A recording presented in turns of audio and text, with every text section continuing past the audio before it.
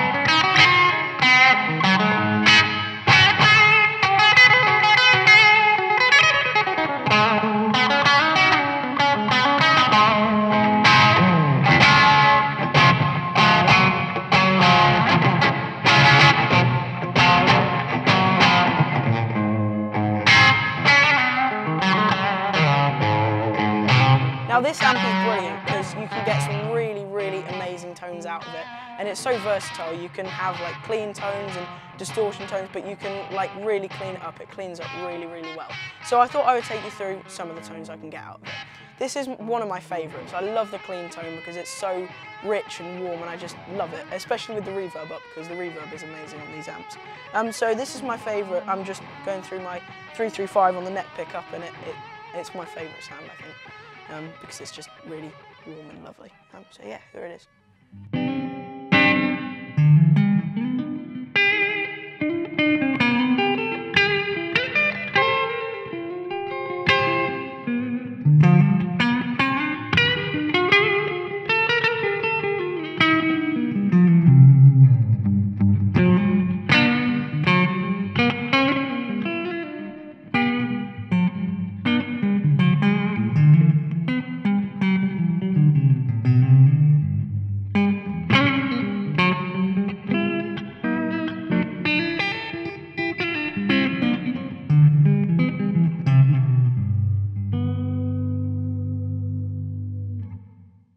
So I love that warm, clean tone because it's just so pure and lovely. And then with the voice setting, it's really nice because it's still the lovely warm tone, but you still get a little bit of distortion out of it, which works really well on the bridge pickup of this because it just distorts it even more. And so this is what you can kind of get out of it without moving to a distortion channel.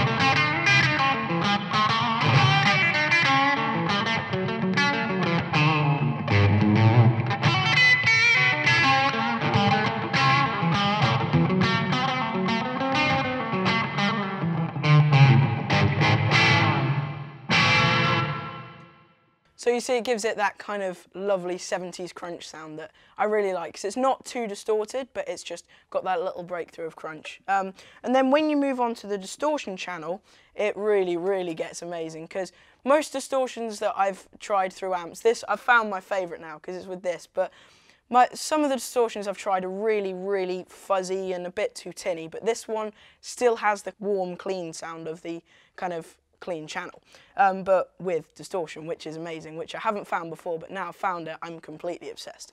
And so I think you'll see what I mean. So this is with the neck pickup, and then I'll kind of move to the bridge, but because the bridge is quite amazing. But this is the neck pickup.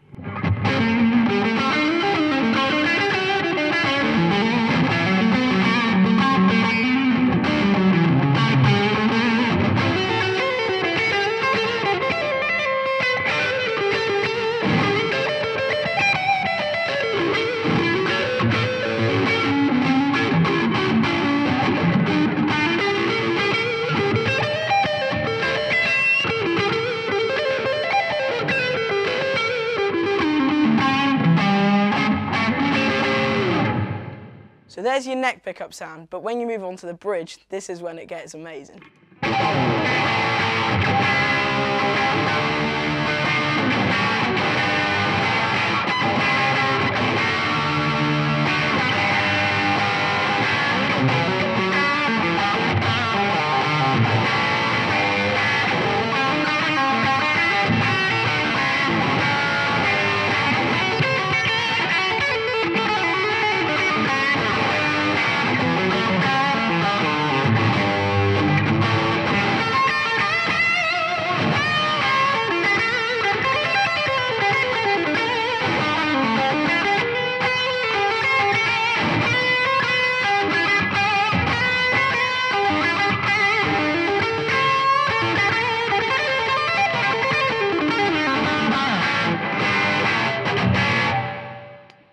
And that is the sounds you can get out of this absolutely amazing amp.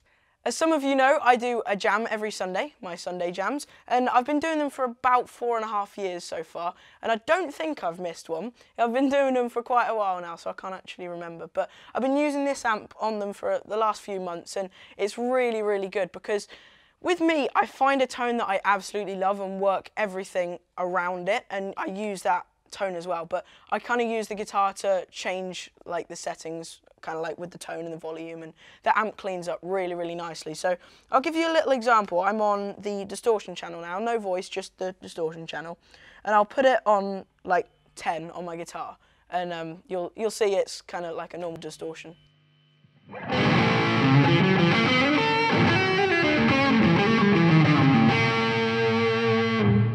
But then if I move that down to, say, like a 4, I get a bit of a crunch, like a 4, 4.5.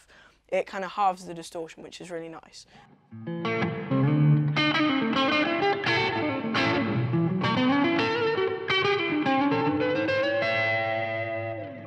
And then if I move that down to like a 2, 2.5, the amp just cleans up so, so nicely. So this is like a 2.5, so you go.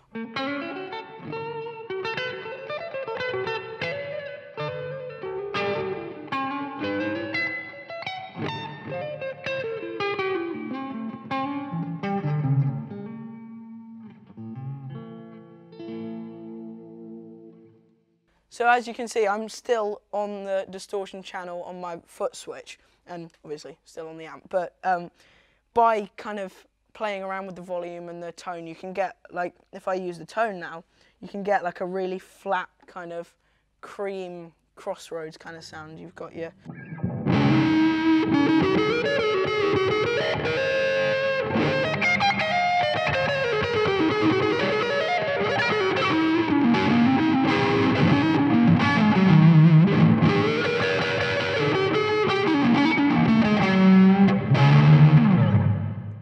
So you can just really play around with it and you can get loads of different sounds, and that's why I love it.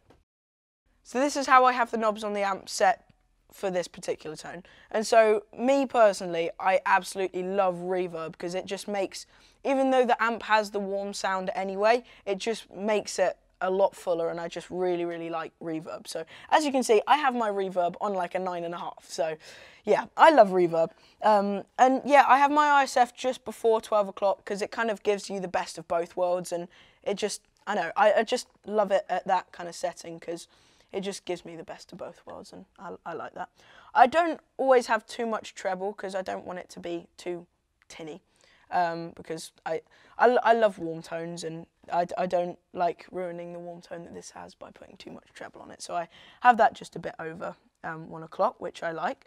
I never have too much bass because otherwise with this guitar, when I hit, if I put that on like full, when I hit this, with my Sunday jams, we have the Volkswagen bus on the back of the wall, and if I have too much bass, that starts rattling. So I never put too much bass on it.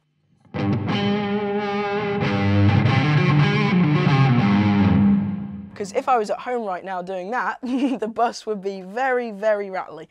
And so I don't put too much bass on for that reason, and because I kind of, it really vibrates the surroundings and the guitar, and it kind of, I don't know, it puts me off a bit. So I have a little bit, but not too much. For overdrive, I have not too much gain because this is a hollow body, and most of you will know that a hollow body goes quite like buzzy, and it howls in not a necessarily good way when it has too much gain. So I have just about 1 o'clock of that because I don't really need too much gain either, because I get it out of the guitar, and I also kind of play around with the volume on the amp to get a bit more of a crunch out of that.